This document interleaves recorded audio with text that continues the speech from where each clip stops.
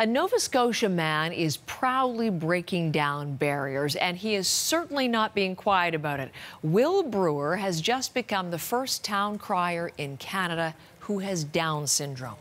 He's hoping his voice will ring out far beyond Halifax. Brett Ruskin is with me live, and he has the details. Tell us this man's story, Brett. And good morning, Heather. Well, Halifax's new town crier is named Will Brewer, as you said. He's described as intelligent, articulate, confident, and an advocate for people with Down syndrome, a genetic disorder that he himself has.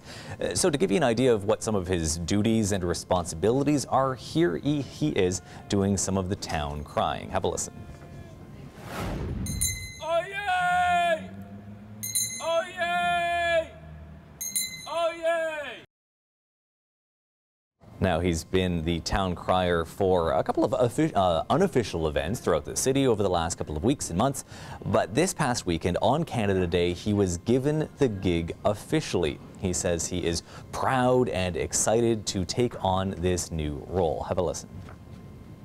I feel emotional, but because I can't believe advocate turned town crier, and now I get to not just speak up not just to speak on behalf of my friends, but also the whole community. And again, he says that he's going to use the role to continue advocating for those with Down syndrome. His first official event is going to be next month when he marches in a parade through the streets of downtown Halifax.